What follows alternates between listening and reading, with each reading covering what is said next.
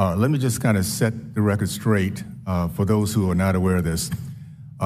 Failure is not in the DNA of Black Americans.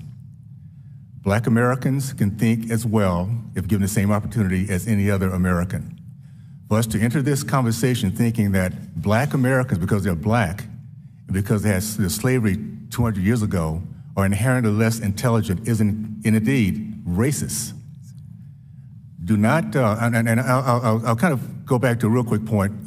My dad was born in 1928. Segregation was very, very strong those days. His dad was dropped out of second, third grade and went on to be a business owner.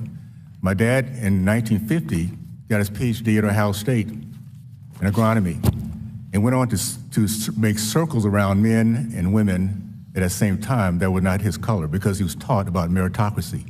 That generation was taught that if you want to go out and win, you work harder, you study harder, you run harder, and you do not feel sorry for yourself if bad things do happen. You man up, woman up, grit, and get through it.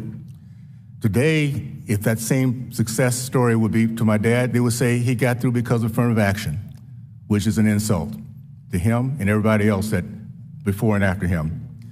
We have an issue, a problem right now, where Black Americans, 75% in 2017 of Black boys in the state of California could not pass standard reading and writing tests. Do you think they'll ever sit in this room succeeding? Do you think they'll ever go to college or whatever and succeed? No. Just recently, a couple days ago, Baltimore, 13 districts, 0 proficiency in math. Now, affirmative action could get them to a college, but guess what's going to happen? They're going to fail. They're going to be upset. They're going to think the system's against them because they've not been prepared. We're going to look at Super Bowl game this coming year. No one will ever talk about the fact there's discrimination and meritocracy because they know the best talent is on the field that day.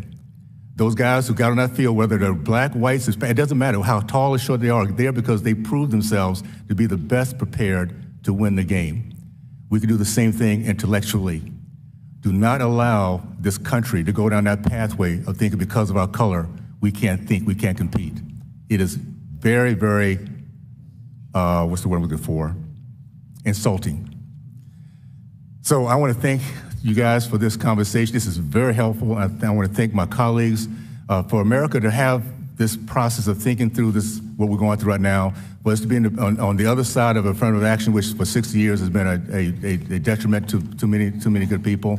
We're now in the process of seeing how can we now make sure that we have a level playing field, that our kids come out of the school system, they can compete, feel good about themselves, and when they get to that position of success, never feel they have to apologize because they were given a head start because of their color.